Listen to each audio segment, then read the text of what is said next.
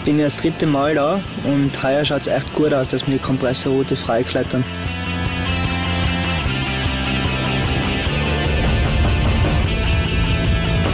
Ich glaube, ich habe in den letzten 3 Jahren so extrem viel dazugelernt und glaube trotzdem nur, dass ich beim Freiklettern jetzt ziemlich ans Limit gehen muss. Dass ich im ersten Jahr mir eigentlich so gut wie keine Chancen ausrechnen hat dürfen. Bolt throws actually was really hard.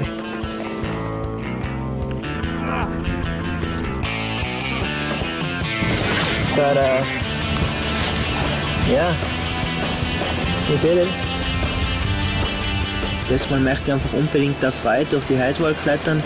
Und wenn ich nachher meinen Eispickel oben ins Gipfeleisfeld einschlage, nachher weiß ich, dass ich schon oben bin. Nachher weiß ich, dass ich es geschafft habe. Und deswegen zählt das für mich sicher mehr als wie oben stehen am Gipfel.